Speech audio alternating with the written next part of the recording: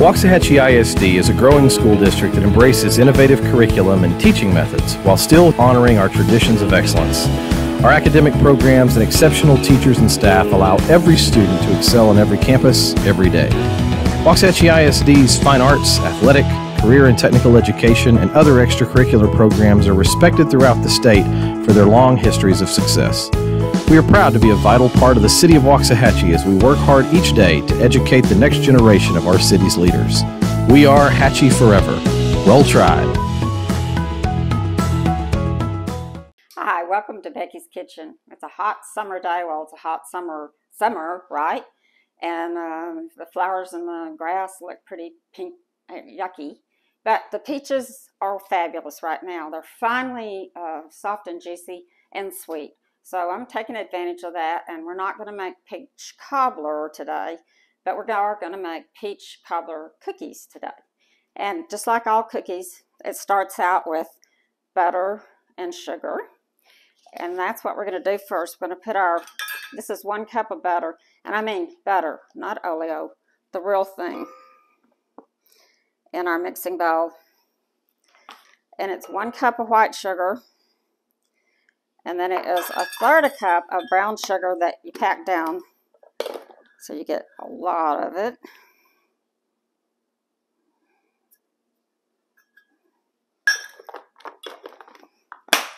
Now, before I start on that at the mixer, I'm just going to get everything else ready. So now these are the wet ingredients, and now it's time to do the dry ingredients. This is 3 cups of just regular flour, and I'm going to be adding all the spices and everything that go with it. Now, I learned something because this has cream of tartar in it, and I thought, I use it like in whipping cream and meringue and everything. I didn't really know what it was, so I looked it up today. It is the byproduct of fermenting grapes. It comes out of the wineries, but it is acidic, and like in this case, if you mix it with baking soda, it causes the scientific thing, it causes the air bubbles to stay in there instead of burst, and it keeps the sugar from crystallizing, which gives you the difference between a soft cookie or a crisp cookie. So we're going to have a soft cookie today. And let's get all of the mixing things ready to go. We need, of this baking soda, 1 teaspoon. I'll get this because... And this is the coolest thing. 1 end is a teaspoon, 1 end is a tablespoon. Cool. I got it from Etsy. That looks like a big teaspoon, but that's what it said, so that's what we're going for. Okay, 1 teaspoon of baking soda and 1 teaspoon of cream of tartar. And these are going to be the softest, just the most delicious cookies you've never had before, I bet. 1/2 teaspoon of salt, so I'll just, and I always go light on salt anyway, but I know every recipe has it in there, so I'll put it in there. And 1½ teaspoons of cinnamon, and I'm using the good stuff, Vietnamese cinnamon. And you can really smell the difference. And of course the nutmeg. I just keep these little nutmegs in this jar and get my little grater. And I don't measure, I just kind of spread it around. You can't have too much or too little nutmeg. Okay, let me make sure I have everything there. Cinnamon, cream of tartar, baking soda, salt, nutmeg. Okay, now I'm just mix this together. So after I get the sugar and the butter all blended together, then we'll add this and it'll be already kind of mixed.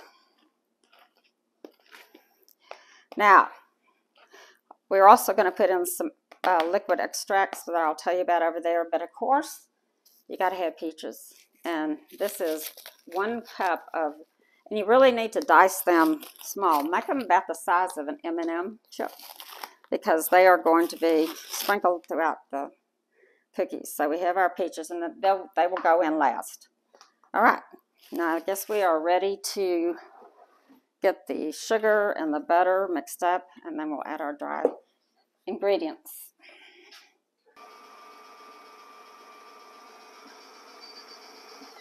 We'll stop it for a second and make sure, get the Scrape the sides down. It's not ready yet because it's not fluffy enough, I can tell. I'll give it a few more minutes. And put all the way to the top.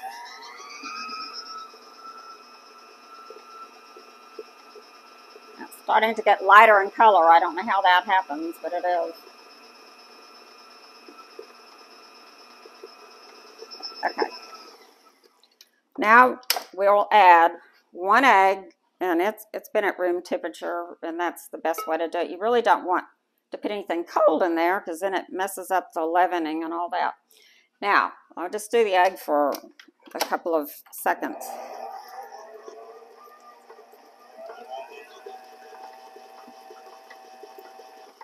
Okay, now 1 teaspoon of vanilla.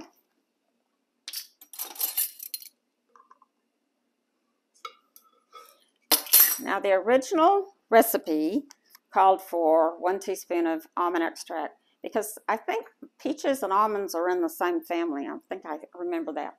But I found something better. Peach schnapps.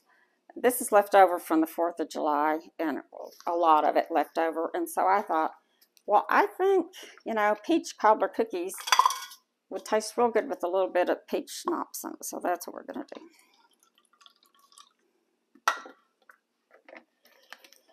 And instead of 1 teaspoon, I'm putting 3. I would put more, except I was afraid I would mess with the, make it too soupy. Okay.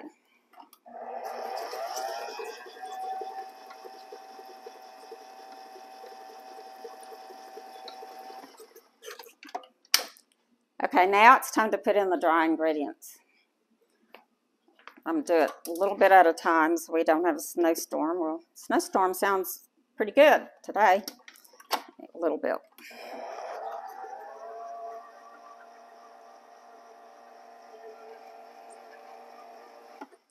A little bit more. I can smell the cinnamon and the nutmeg. It smells good. Ah, see, we made a storm.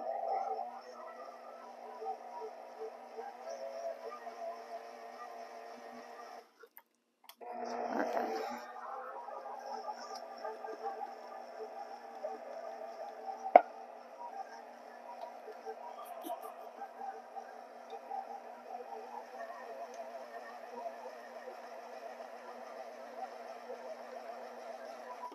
So when you're adding the dry ingredients, you don't want to beat it too much because it breaks down the gluten, unless you don't like gluten.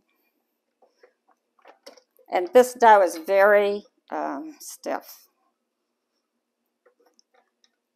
And the next step, and the last step, besides baking it, is to put in the peaches. All right, the last step is to put in the peaches. And the directions on the recipe said, stir in the peaches. This is tough dough. So I will use gloves and I will mush them up together because I like to play in dough anyway. But I have to tell you a story. The first time I made these, I was making them for a funeral lunch. And I had on this ring right here. But I thought, you know, I'm not going to get dough all over my ring. So I took it off and I laid it on the island somewhere. And after I get the cookies all made, they're baked and they're ready to go, I picked up a towel off the island and I heard something fall to the ground, and it was the wedding ring and the other ring, 2 rings. And I found the wedding ring, but I didn't find this ring. I looked everywhere. I looked in the trash. I looked in the garbage disposal. I crawled around on the floor. It was nowhere to be found, so I assumed it was in one of those cookies. And I was taking them to a lunch thing, and I watched everybody bite into every cookie because I just knew somebody was going to bite into a ring. And no. So then I started looking, how can I replace this ring? Couldn't find it anywhere. A couple of days ago, I pulled out the egg carton, and this ring was sitting on the top of an egg. Somehow, when I picked up the towel, it flipped it, and it landed on the top of an egg. So I got my ring back, but I'm not taking any more chances. All right, so this is 1 cup of really good diced sweet peaches. And I'm going to mush them in there because you want to make sure that every bite of cookie has good peaches in it. I can't tell you how delicious these cookies are. They're so unique and soft, and now we know why, because it has cream of tartar in there. It kept the sugar from crystallizing. I didn't put any sugar or anything on the peaches. I just diced them up.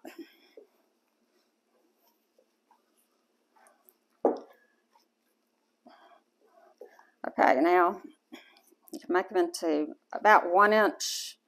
You can use a spoon, probably better, if you want them all to be kind of basically the same. I kind of just roll them in a ball like this, and I'll definitely do this.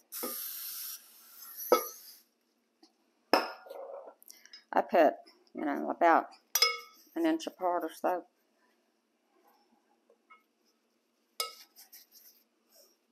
And then smash them down a little bit.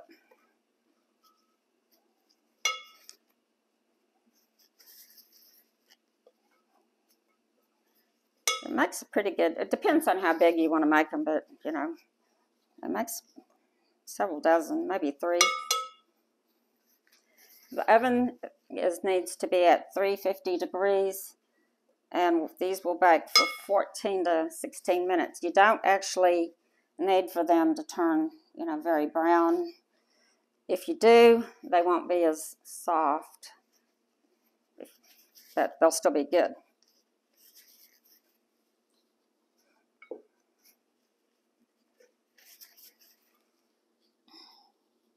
And they certainly don't have to be perfect. You can also use these cookies to make ice cream sandwiches by just getting some softened, I would say, vanilla ice cream, and make a little sandwich with 2 cookies and keep them in the freezer. It's a good little treat.